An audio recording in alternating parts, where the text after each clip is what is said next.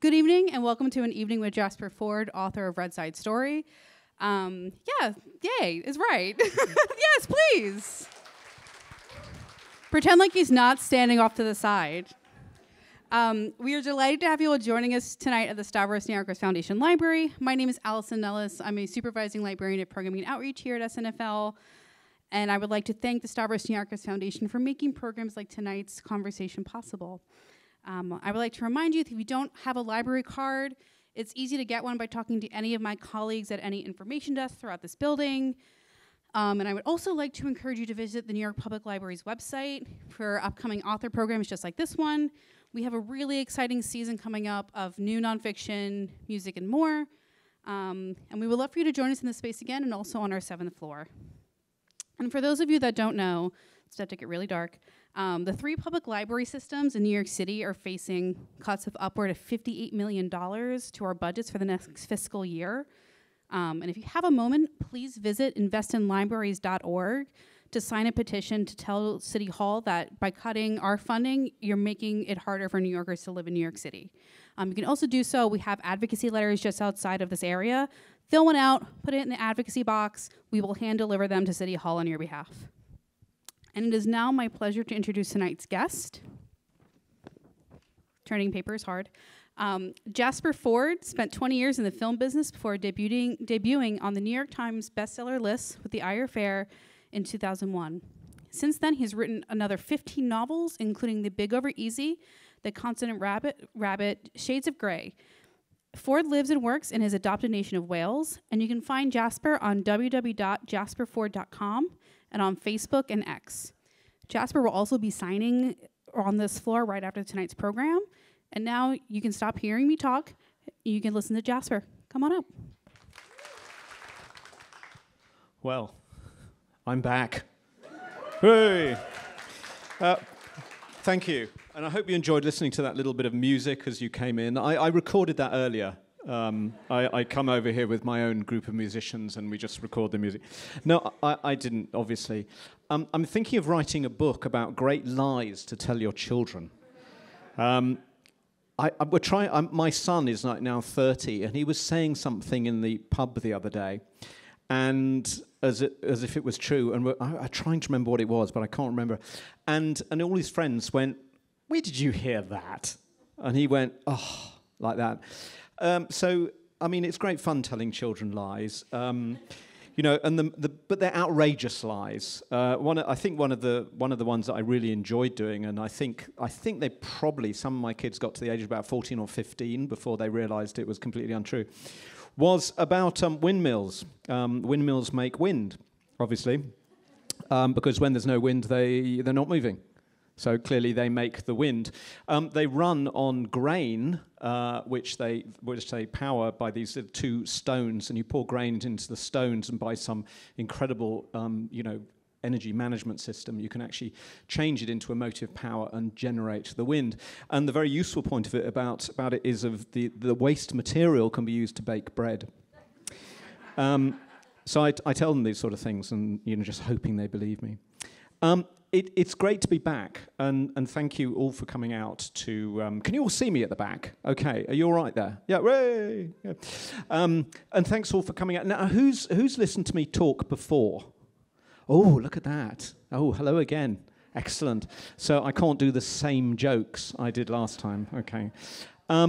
So I'm here promoting Red Side Story, obviously. Now, this is the sequel to Shades of Grey, which I wrote, I think it was 14 years ago now, December of 2010, a long time ago. Now, the reason it's taken, first of all, sorry it's taken so long. The reason it took so long was that initially, I mean, it's quite an interesting little story. Well, maybe not, actually. But I've got to talk about something. So what happened was that my first 6 books, if you recall, were the first 4 Thursday Next books, right? And then I did The Big Over Easy, which was a nursery crime book. And then I did The Fourth Bear, which was also a nursery crime book. Now, those 6 books, my first 6 books, were kind of not similar, but they had this sort of conceit that I was basically moving sort of well-known furniture around in your head. and doing amusing things with them. You know, it's like, you know, the three bears, you know, well, they were sleeping in separate beds. So there's obviously some marital discord within the bear family unit, and how could the porridge be at different temperatures when it was poured at the same time? I mean, all very relevant stuff. But it was essentially just, and then Miss Havisham, who drives fast cars, of course, you know, and all these sorts of things. And I wrote those 6 books, and then my editors said to me, well, what are you going to do for number 7? And I thought, well, I've been kind of using other people's characters, you know. We say homage rather than steal, but it is basically stealing. So I thought, well, I better write a book with my own characters and my own situations. So what's it going to be about? Now, I write by a sort of series of tenets, which might pop up into the conversation at some point during the evening. And one of which was I write by something called a narrative dare. Okay, now, I might have spoken about this before, but it's basically a narrative dare is you set yourself a problem, right, and then you have to write your way out of it. So if you've read The Eyre Affair, say, it's Jane Eyre has been kidnapped out of her original manuscript. Everybody's copies around the world are blank from page 200 onwards, and someone has to get her back. Simple, right? That's the narrative dare for The Eyre Affair. It's quite simple. So for Early Riser, if you've read that one, the narrative dare for that was write a thriller set in a world in which humans have always hibernated. All right, simple. It's my only elevator pitch book. All the rest are very difficult to explain. But the point about that one, a thriller set in a world in which humans have always hibernated, is the important word in that sentence is always, because we're subtly different, because we've always hibernated, right? So that's basically a narrative dare. So the narrative dare with Shades of Grey was write a world order based entirely on visual colour, right? So, oh, and the dare part of it is you can't back out. Right, so we're talking about dare. A lot of me sort of functions in this sort of 14-year-old me kind of world. And the point about a dare is that someone dares you to do something, like my big brother saying I couldn't jump off the garage roof, you know, and then you kind of have to do it. You know, and you spend 3 decades getting your own back, you know, by being better. So the point about a dare is that you can never, ever not do the narrative dare. And the point about this is, and why it's kind of important, and how it really, you know, clues into how I write my books, is that some ideas I have are very, very stupid, right? Very stupid. And I want them to be kind of stupid but not silly. And you have to think, well, how am I going to tell this story? How do I tell a story about nursery rhyme characters being in a police procedural, right? How do you do that? And when you've got the dare hanging over you, you have to rummage much, much deeper in the authorial toolbox to figure out how you're going to tell this slightly silly, stupid story in a way that is engaging and kind of makes sense and doesn't have readers going, and throwing the book out the window. And that's why I think the dare part of it works really well. Think up a silly idea. Do not let yourself off the hook. So I've never given up on a project that I've started, no matter what, you know. So anyway, so the narrative dare was, as I said, a world order based entirely on visual colour. Now, this is quite interesting because visual colour, right, isn't there in the real world, okay? This, you know, very colourful world we see out here isn't colourful in real life, okay? So back home, right, in any of your homes, your living room, if there's no one in it, there's no colour in it, right, because there's no one there to see it. It's exactly like sound. It's a sensation, right? The tree falling in the forest, does it make any sound? No, of course it doesn't, because sound is something that we perceive. If there's a squirrel in the forest that can hear the tree, yes, of course it makes sound, right? If we all closed our eyes, this room would not have any colour in it. So I love this idea of this abstract concept that seems so amazingly strong and vivid to us, this yellows, these purples, the reds, everything. So that's what I did. So I thought, right, okay, we'll have the hierarchy based on visual color. We'll have a healthcare based on visual color. We'll have a color-based economy. It's just going to be visual color all the way down the line, right? So this was my 7th book, if we go back to where this tragic story of non-selling books goes. And I think what I'd done, so I really pushed the boat out, because I wanted to do a book that was really, really my own, in the same way that The Air Affair was completely my own. I mean, that was absolutely how I see the world. We'll go back a little bit with The Air Affair, perhaps, because my first 2 books I wrote were The Big Over Easy and The Fourth Bear. Now, these were my conventional books. When I was trying to be an author. It took me about 13 years before I got published. These were my conventional books. These were the books I really thought people would want to publish and read, right? Not a bit of it. Not at all. Not even a sniff. In those days, you used to send out manuscripts and an opening chapter, begging letter, précis, opening chapter, and an envelope to send it back. It went by something called the post, which younger members of the group here you may have heard your grandparents talking about this thing called the post. But sneakily, of course, and I found out later that everyone did this, is that you stuck pages 12 and 13 together with a little bit of Pritt stick to see if they read it. And then when you got it back, you could have a look. They hadn't read it, right? So they didn't like the book. They didn't even want to read the first chapter. They didn't even read the seven pages. But why I'm telling you this is not for you to go, oh, poor Jasper. The point is that once I'd written these 2 books and I realized there's a great possibility that I wasn't going to be published, right? But I was still enjoying myself. I was still having fun with all these silly, wonderful, bizarre, weird ideas. And then I thought, well, if I'm not going to be published, just sort of clicking over like this, clank, clank, whir. If I'm not going to be published, it doesn't matter what I write. So I can write whatever I want with no holds barred. And that's where The Air Affair came from, right? This was just out-and-out silliness.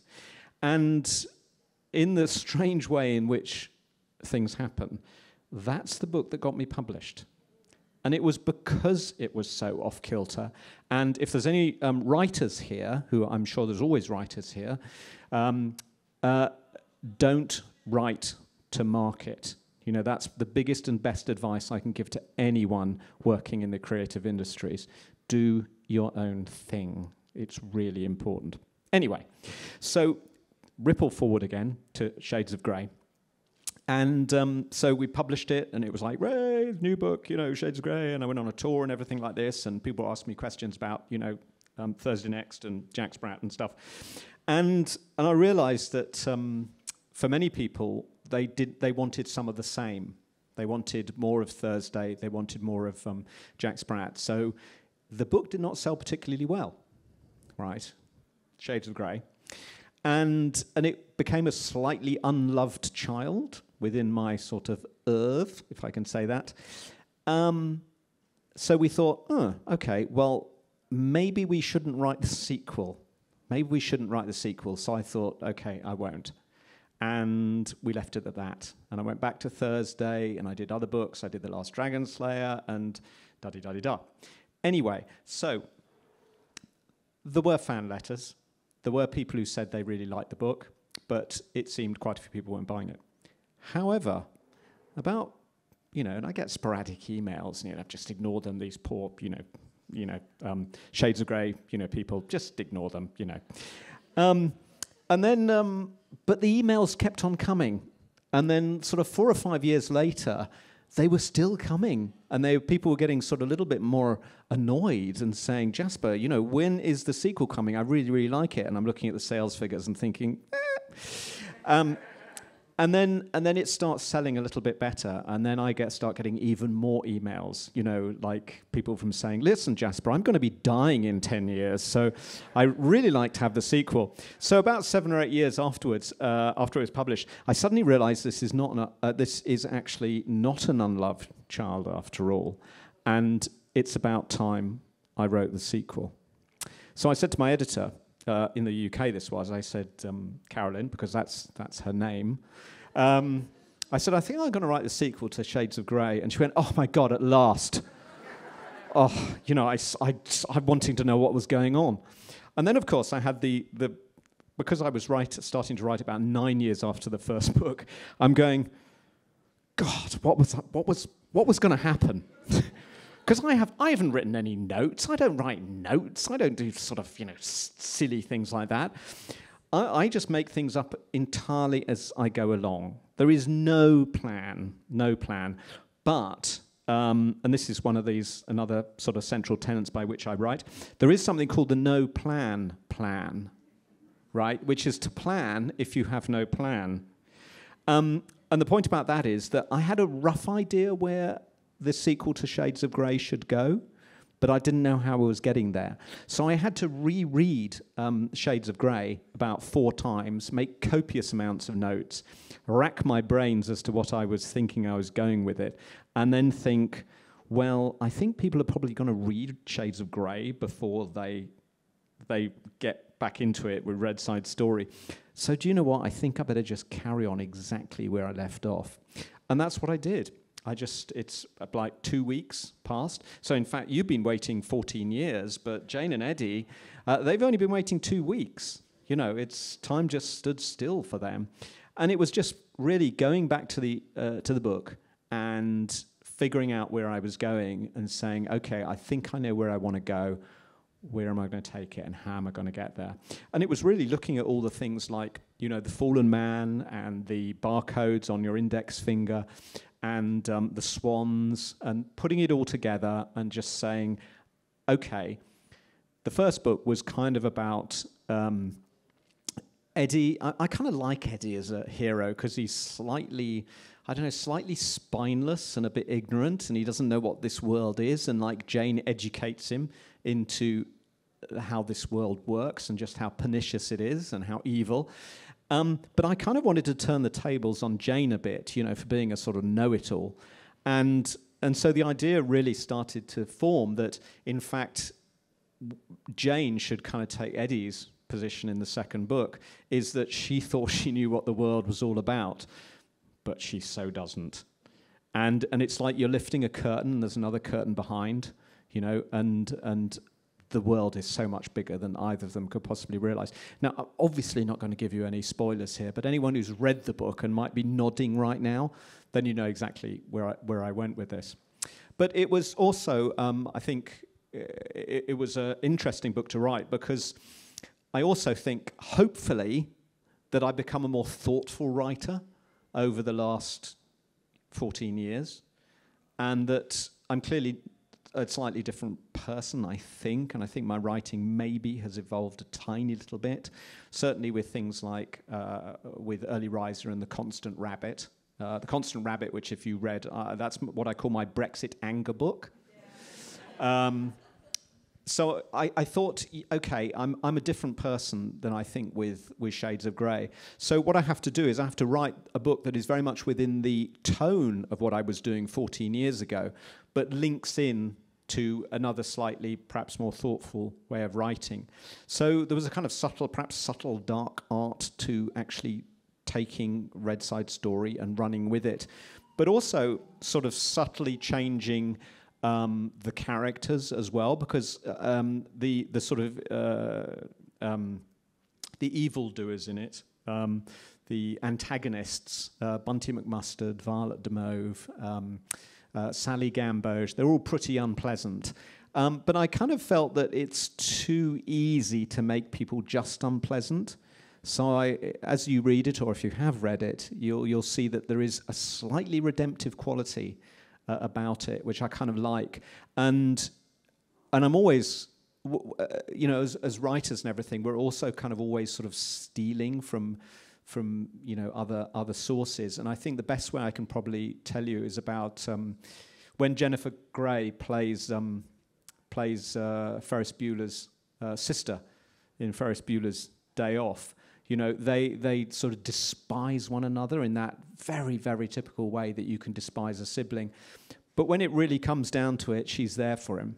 And she has this wonderful redemptive quality, which, along with the giggle when she's, in in the police station at the end. So it's too easy, I think, sometimes to make people just wicked. So I like to bring in a sort of redemptive quality.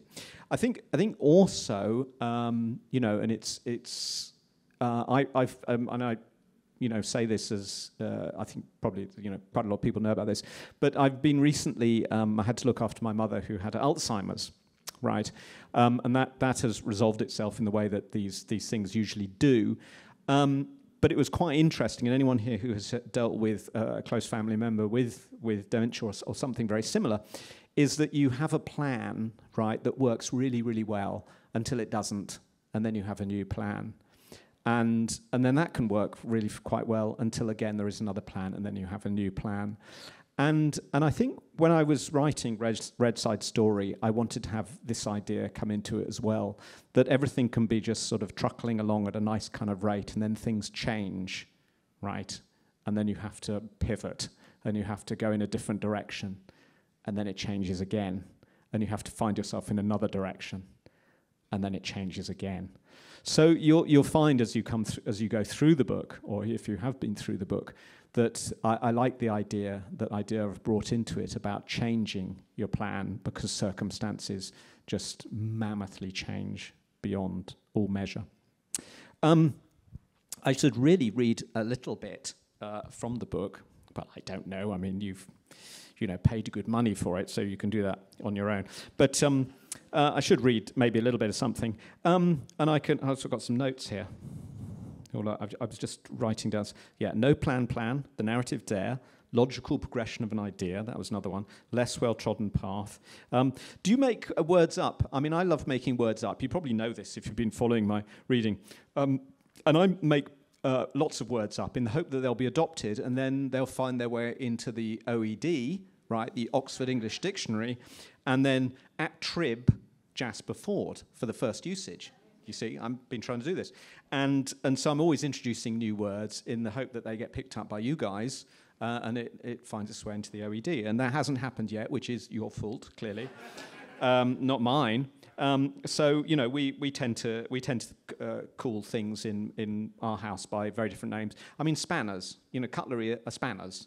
You know, put the spanners on the table. I mean, it's very simple, isn't it? We have something called a dog warmer, which you might know as a wood-burning fire. But just recently, because I have two teenage daughters who are very demanding when it comes to needing to be places because they don't drive, so I'm basically Duber service, which is Dad Uber. And when you don't have Duber, you've got Muber, and if you don't have Duber or Muber, you have Gruber.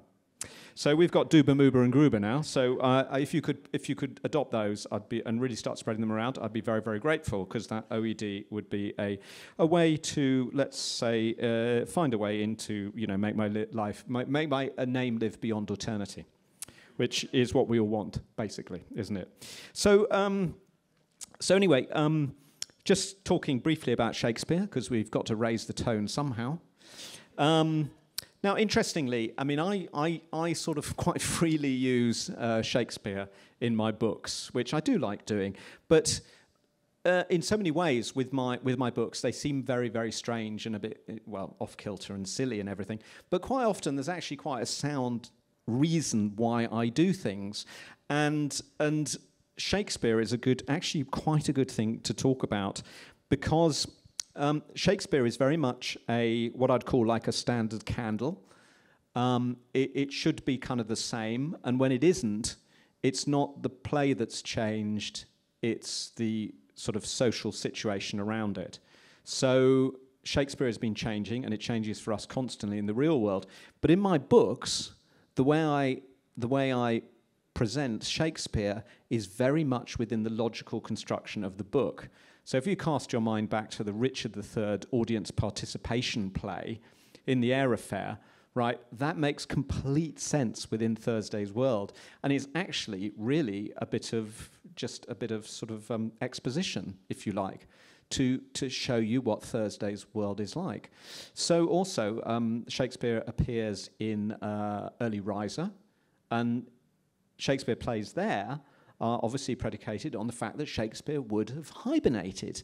So again, it sort of I morph them so that they make sense within the world in which they're sitting, the book within their sitting. And of course, Shades of Grey doesn't get away with this, is not excuse this. So alluded in the first book, and I often allude to ideas. Again, it's these sneaky little tricks that really tie into the no plan, that I can't really sort of come up with a weird idea straight away. So it kind of helps if it's been seeded earlier. So I'll quite often say things in previous books because I know I want to use them later and I don't want to just bring them from stage left, so they're all very surprising. So you may have noticed that Neanderthals get a look in right at the very end of the air affair because I wanted to use them in book 2, but I didn't want it to be unusual, right? Because in these worlds, in fantasy worlds, they're not fantasy worlds to the people in them. They're very, very ordinary. You know, Eddie and Jane don't think they live in a particularly bizarre world, and Thursday thinks it's completely normal what she gets up to. So it's kind of important. So I did actually mention Shakespeare because they do perform West Side's Red Side Story, and it is mentioned in the previous book. So I thought, well, let's exploit that a little bit. So I'll read a little section here about a group of travelling players who arrive in East Carmine to do some little a play, which is called. It's called The Tragedy of the Chromatically Non-Compliant and Clearly Idiotic Romeo and Juliet. So it's quite fun. But anyway, I'll read a little section. How are we doing for time? Oh, we're pretty good. Okay. Yeah, I do like questions. Get thinking about questions. Questions are great. Children are good. I did a whole series of children's books, the Last Dragon Slayer series. So I did a lot of school visits, right? And I did that, any question, ask me anything. And there was this little boy at the back, and he, how they put their hand up, like they really got a really important question. It's like, usually, how much money do you make? They like that one. But this one wasn't. It was, yes, I've got a question. And it's like, yes, what's the question? And he goes, what's your weight in kilos? I thought only children ask those sort of questions, Anyway. The troupe started off with a short supporting play about how the continuing hunt for scrap colour was essential, and the players mimed the mining and cleaning and sorting that were essential to the colour-based economy in a comedic manner that made everyone laugh, which I suddenly realised was rarely a communal activity. It was something you did in ones and twos, or only out of earshot of prefects. Frivolity, Munsell wrote, is the bedfellow of indolence. After that, there was a warning farce against passing oneself off as a greater Hugh, with a pompous fellow getting into all kinds of difficulties by insisting his social station was higher than it actually was. Despite the obvious meaning and function of the play, it was actually very funny, with everyone laughing uproariously, especially Mrs. Lapis Lazuli, who choked on a biscuit and had to be taken away to recover. Then there was a colour-based quiz show that challenged individuals to name all the 78 red hues in order of colour and intensity, which was won by Lucy Oker. And after that, there were some amusing monologues, a skit about a small child who dodges the Yatavio, only to be eaten by megafauna after straying beyond the outer markers, a cautionary verse about the twin dangers of swan attack and lightning, a short vignette extolling the simple elegance of monogamy, and another warning that although could be purchased from the riffraff for as little as half a cabbage, the certain outcome would be a large and painful wart that might damage marriage prospects. And then, with a drum roll and a parental advisory warning, the main event began. The play was a full 3-act production, although I'd heard about it and performed in the musical Red Side Story, upon which it was based, I'd not seen it before. The players began with a monologue. 2 households, opposite in colour, in fair Violetta, where we lay our scene, from ancient and very wise taboo breaks to new stupidity, where uncivil hues make civil hues unclean. From forth the fatal loins of these 2 hues, a pair of idiotic lovers ruin their life. The better book of Munsell's rules does punish them both with the prefect's strife. Now that I was thoroughly aware of the collective's pernicious hold on pretty much everything, I thought I wasn't going to enjoy the play. But I did. With a ti-tum sort of rhythm to the speech and a clear and fluid understanding of drama, the tragedy of the chromatically non-compliant and clearly idiotic Romeo and Juliet was oddly hypnotic and powerful. Clearly the intention, as it depicted in unambiguous terms what happened when complementary colours ignored the social stigma attached to opposition and indulged in behaviour considered quite outside the bounds of polite respectability. So a little idea there about what I do with Shakespeare, which I think is kind of fun. It's kind of rereading it was kind of a dark book, and I don't know whether it's more of a now book than a then book, but I don't know. Anyway, let's have some questions. Let's have some yes. Over here.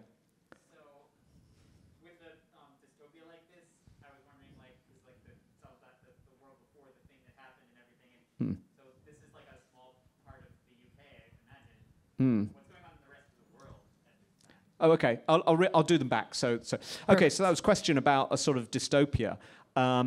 This is basically set in a dystopia after something that happened and what's going on in the rest of the world. Okay, read the book. Yeah, I mean, this shows that where I went with the sequel kind of works, because I'm answering the questions that you really want to know. What in heaven's name is going on? This isn't the full story. There must be more. The swans, they're clearly not swans. They kind of look a bit dronish.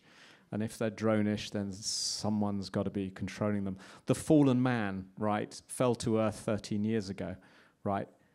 Where did he come from? There's something else going on. All I can say is, read the book and all shall be revealed. Yeah, but without any spoilers, without any heavy spoilers, I sort of can't really say any more of that. But yeah, I mean, your needs were my needs for writing the book, is just more. We want to know more. We want to know more. Right, yes, at the back. If I can ask, who, in terms of influences on your writing, do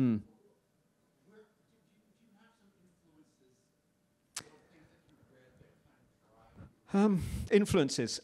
So sort of where do I get my influences? It's a good question, and it comes around obviously quite a lot. I mean, basically all questions are variations on where do you get your ideas from. And usually the question is, and it was, you did mention E. Nesbitt, and quite often I'm asked, which books do you use for inspiration? And I always say, if I just look to books for inspiration, or if an author just looked for books for inspiration, I would be selling myself woefully short. There's inspiration everywhere. I have this saying that I say to my children, and really annoys them, as I'm a very annoying father, as you might imagine. And I say there's treasure everywhere, which actually I think comes from Calvin and Hobbes, which is right. And there you go. If you want inspiration, read Calvin and Hobbes. It's just fabulous, from a philosophical point of view. This isn't a 5-year-old boy. It's something quite different. It's like the human condition, made simple yet inutterably more complex. It'd be very, very difficult to really put your finger on why Calvin and Hobbes works. But I take it from everywhere. I mean, literally, when I'm walking down the street, this morning I had to go from 31st down to 17th, and because it was a hot day, and I haven't actually seen the sun. I live in Wales. We haven't. When we see a big glowing object in the sky, it's like we all cower in fear. That the world is coming to an end. It's like, no, that's the sun. We just haven't seen it. Living in Wales is like living in Tupperware. For 6 months of the year, and it's always raining. It was raining for every single day for 2 months, right? So, I mean, the place is like a huge green sponge at the moment. But I was walking down the street, and of course I was walking, and you guys must do the same, because it obviously gets quite hot in New York. And you're on the shady side of the street, and I'm walking down there, and I'm just stopping in the shade, and when the red hand comes up, and I step back a couple of paces to stay in the shade of the buildings, and then I'm suddenly thinking, do you know what? Actually, I think if you had an issue with thermoregulation, right, it could be quite a dramatic story to try and get across, from 31st to 17th without thermoregulation. And I'm thinking, well, the book I'm writing at the moment is Thursday Next 8, right? Yes. And the day players from book 7, right, that Thursday, was actually in the day player, they can't thermoregulate. So I'm thinking, okay, this is why I love fantasy, because you can create drama out of completely new ideas. Who writes thermoregulation dramas? No one, except me, and this is what's exciting about writing in this kind of genre. And that's what I mean by getting inspiration from everywhere. I'm literally walking down the street to go and visit my publishers, Soho Press. Wonderful, wonderful people. Thank you so much for getting me back here and rehoming me in the States again, North America. So that's where I get inspiration from everyone. I overhear things people say to one another. I'm a terrible earwigger. Do you use that word, earwigger? Yeah, maybe not. Listening to people's conversations, which are incredibly random sometimes. So it's everywhere, and it's from TV, and it's from comedy, it's from books, it's from, cartoons, graphic novels. I just love all of that stuff. So I just take it from absolutely everywhere, Yeah. Yes.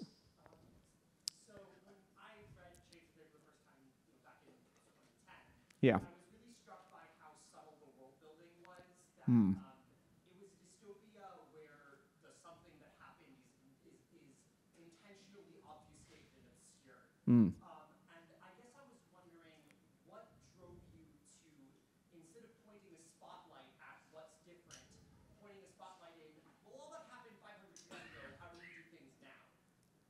Yeah, I mean, this is all about the world building and really about not talking about the thing that happened. Now, most dystopias are really kind of just after it happens, because that's where the drama lies, and it's an easy way to have dramatic, it's life on the edge. It's Mad Max, and Furiosa has just come out, hasn't it, in the cinemas, which I do like. I would like to go and see. Mad Max 2. Road Warrior is up there, in my top 10 movies, which is a very strange mix of films. But going back to my tenets by which I write, another one is the less well-trodden path.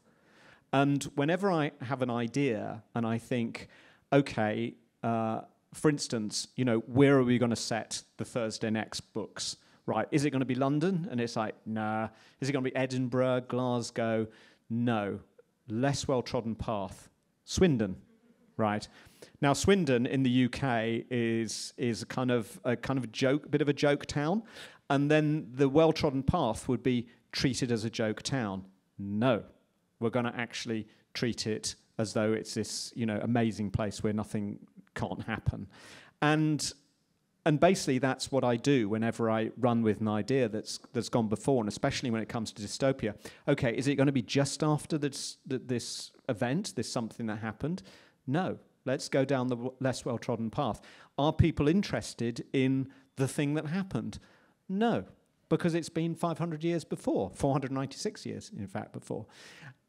So the less well-trodden path is actually, I think, very useful because, as the poem suggests, you come to a fork in the wood and you take the less well-trodden path. Now, if you do that 5 or 6 times, you look down, you're not on a path, and then you've gone somewhere original. And that's also, what I think we should strive to do within, fantasy, this kind of thing. So I thought, let's have these people who are very incurious about what happens. And in fact, the regime that seems to be running the Shades of Grey world is actually wants you to be incurious. It wants you not to ask questions. And then we start then blundering into, not blundering, perhaps wrong word, then we start moving into the satirical side of the Shades of Grey world and how we can compare it to our real world and why satire works in the way that it does. But no, it was just I decided that I didn't want to do that. And if it had been 500 years, I mean, what happened 500 years ago in the UK? Let's think. I mean, we don't talk about the, British Civil War, English Civil War. That was 1760s. No, 1650s. So, yeah, be talking sort of about Henry VIII, I suppose. It's not something we talk about around the dinner table, moving from, Catholicism to Protestantism. It's not something we chat about in general. And it just made it slightly more real, I think, But anyway, thank you for saying that about the subtleness of the world building.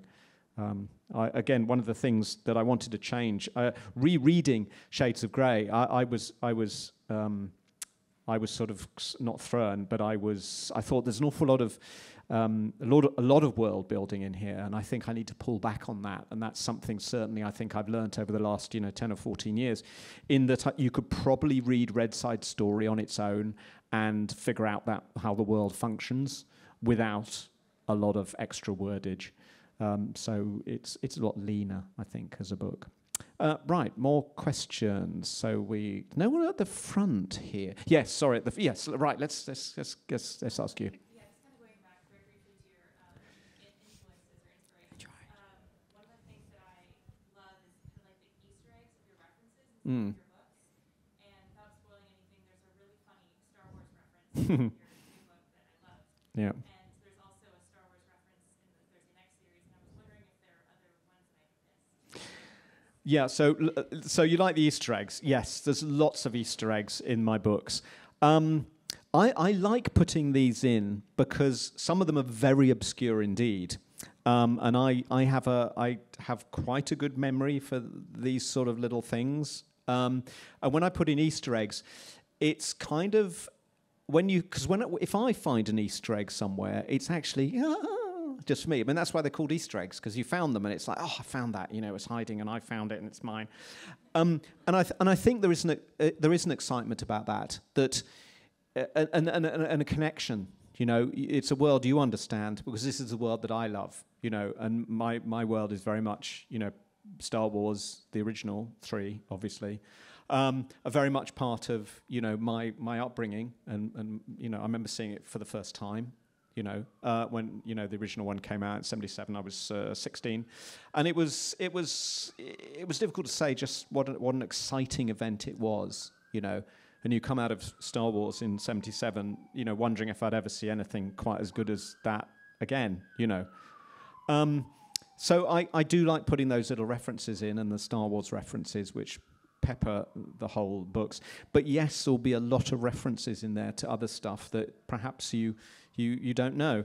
I think also another reason I do that is because I always have a mind for the future and future readings. Now, for anyone who hasn't read Alice Through the Looking Glass for a while, might be worth a reread.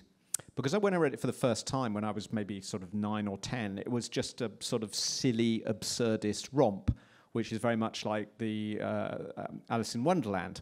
Right, Alice in Wonderland does not have the depth of Through the Looking Glass. Through the Looking Glass is a very, very special book, and he allowed more of his philosophy and maths to come into it. And I'm making particular reference here to the White Knight. And when I read it for the first time, it's like, oh, the White Knight's talking nonsense. Right, then you read it again when I'm like 27, and I'm going, oh no, the White Knight is talking about meta-language, that names can have names, right? That my name, Jasper, could have a name that's Steve. That's just the name of the name. And he was talking about meta-language, and that's what the White Knight was doing. Now, I was understanding this book on a much, much deeper level, but the book had not changed, right? Lewis Carroll is dead, right? And he did not change the book in between when I was 9 and when I was 27. I changed. Now, I think what's interesting, perhaps, about the Thursday books or any of these books is that you could read them as, a kind of switched-on 18-year-old, or a very smart 18-year-old or whatever, and you get tons of it. But there's a lot of illusion there, Easter eggs, that you won't initially get. And then hopefully, if you read the book again, maybe 10 years later, or if you're a teenager when you read them, age 13 or whatever, and you read them 10 years later when you're 23, or even 15 years later, which you can do now because it's been out nearly 25 years, the Error Fair, you'll find something new and different and exciting that you hadn't seen there the first time. You have changed. The book hasn't changed. So I think there was an element of that I wanted to bring into it. And this is about a kind of reader engagement, which is very much something that I'm trying to really, really build into Thursday Next 8, called Dark Reading Matter, by the way. Is this a sense of, because readers aren't really inside the books, that they're not part of the book in that kind of way, in the way that the author is not kind of part of the book. And I want to try a way in which I can actually, push the fourth wall in such a way that we can actually engage, we can actually include the reading of the book and the readers of the book and the author of the book in the book. So that's kind of what I'm sort of doing with Thursday Next. But anyway, I hope that makes sense. But yeah, it was a good Star Wars reference, wasn't it? Yeah, and it's not, and it also, I'm just going on about it a bit, it's not irrelevant to the plot. It's how they managed to get past a gatekeeper, So anyway, so it's a bit of fun. Yeah, bit of fun. Right, another question. Let's just go to the back because I had their hand up, and then I'll come to you. Yeah.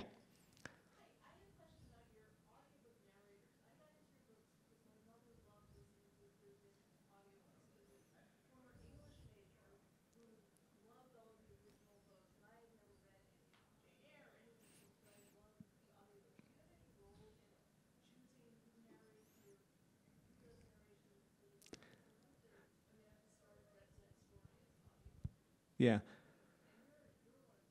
I am. So this was a question about the audio book and how you came to the books through the audio sort of route.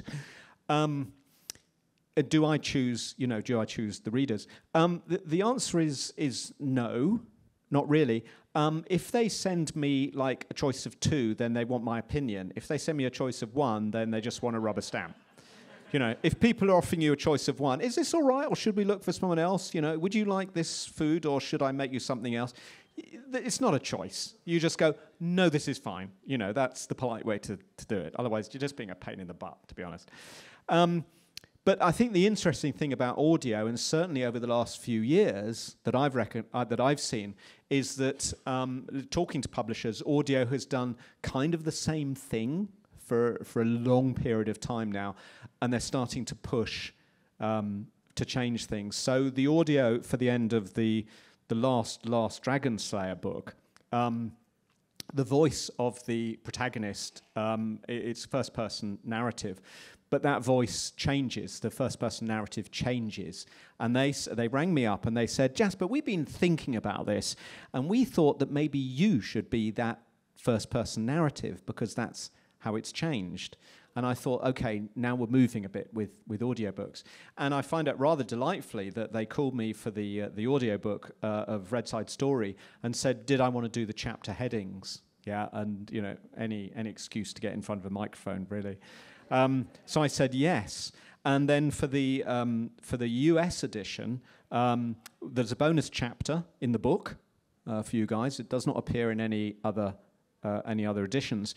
But for the audio, they said, well, we want to have a bonus chapter for the audio. But what I did with the bonus chapter isn't easy to do as audio, right? So it was really good. So the audio people said, well, what should we do? And it went backwards and forwards. And I said, look, why don't I write a script for it, and we'll do it as a two-hander with a friend of mine, Brendan.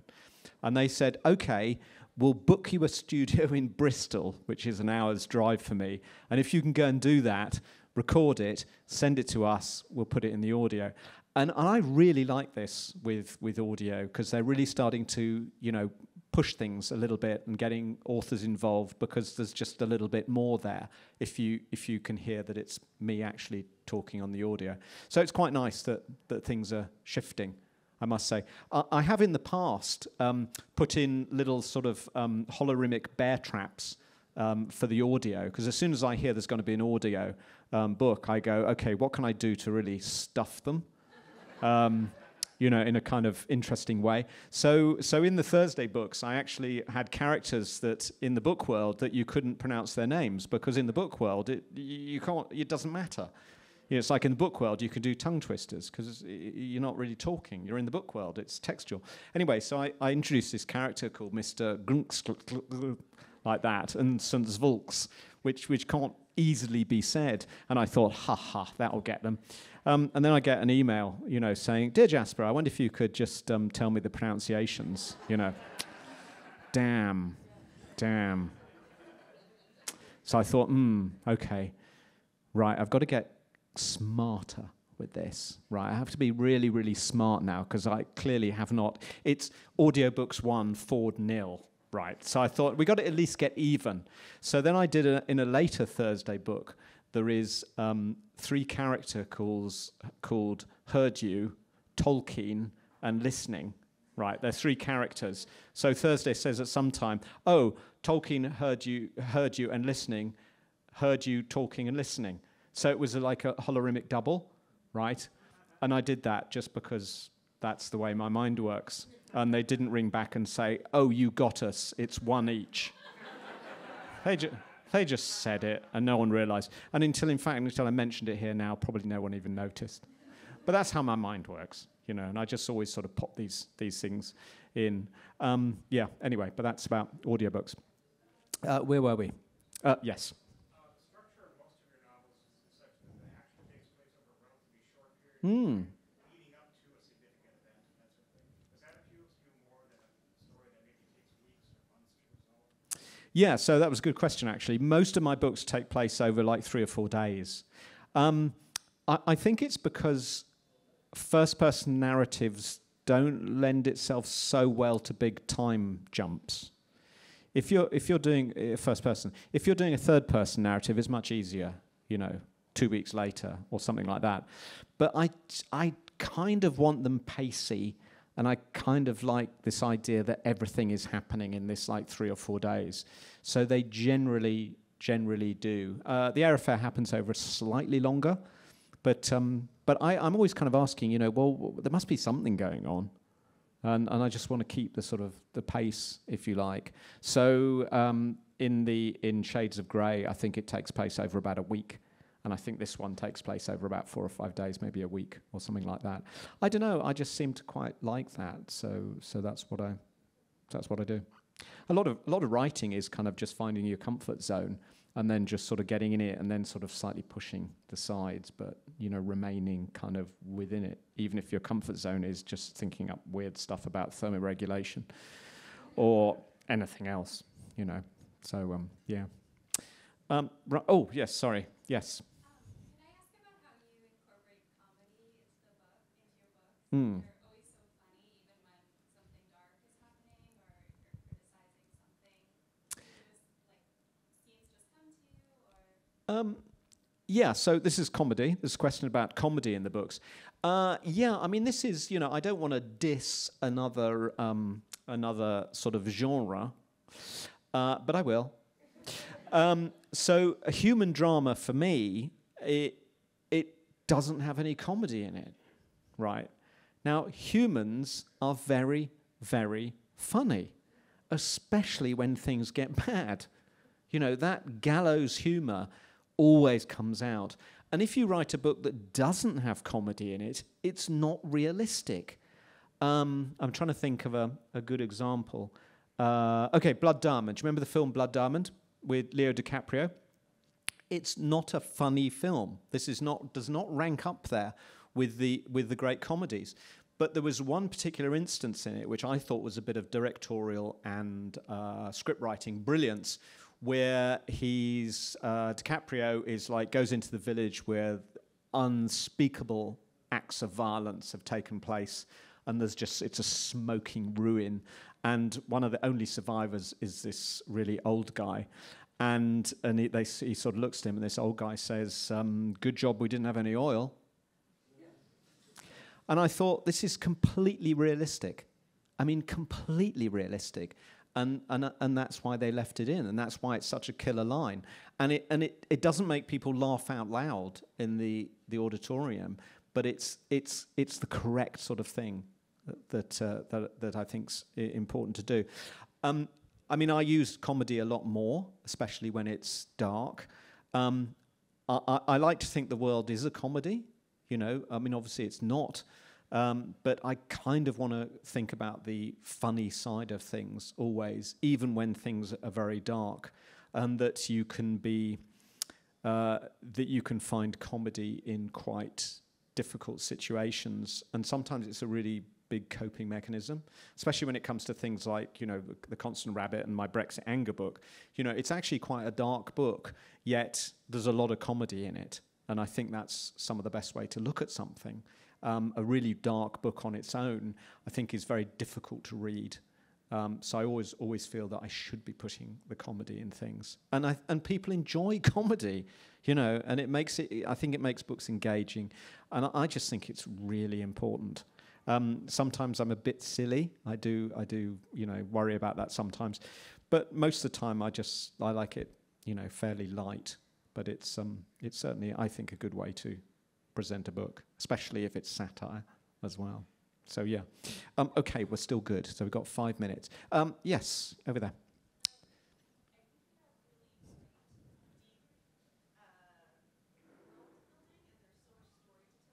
In the Thursday Next world, there's There we go. there's like 8 books with so much to say about within that world. When you're writing an individual book and there's so much potential, how do you know when to end and wrap it up? Is it when you think that you're satisfied with like answering to that narrative dare? Is there something else? Ooh, when do I know when to wrap it up? It's often said that books are never finished; they're just abandoned, you know, or it's torn out of your hands. You know, I have deadlines. You know, I mean, this is my only job. You know, I don't have a day job, and if I don't publish a book, I don't get paid, and my children start crying because they're hungry. You know. And the dog looks at me in that little winsome way that dogs do when their tummies are rumbling, you know, and I think, oh, I should have written that book.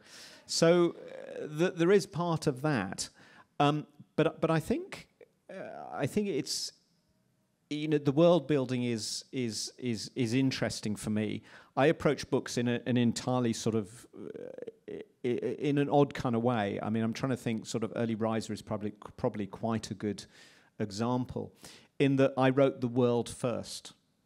Right, first I had the world, then I put someone in the world, Charlie, who's in the world, and then I found in the world where the drama was, and the drama then made the plot.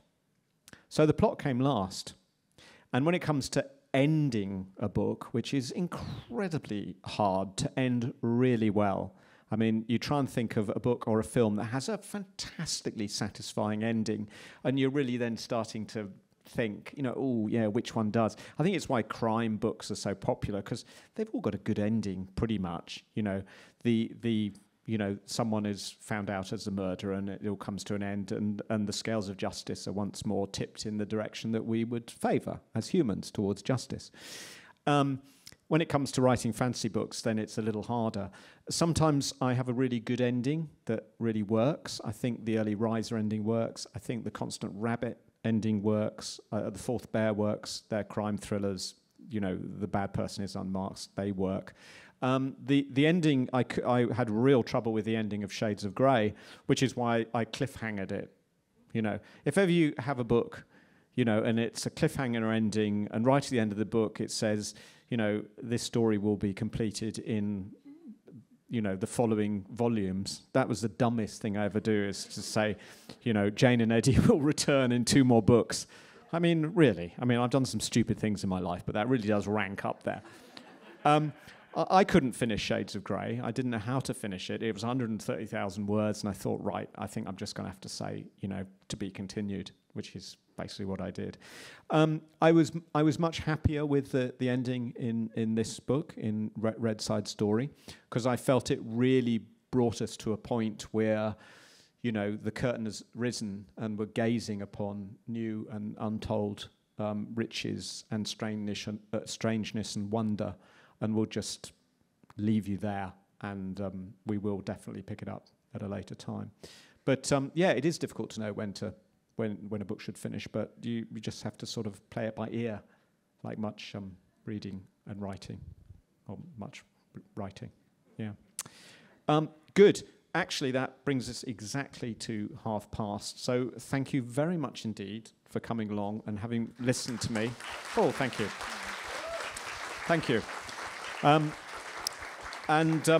Yeah, and I'm very happy to sign any books that you brought with you. So thank you again. Thank you very much. Thank you.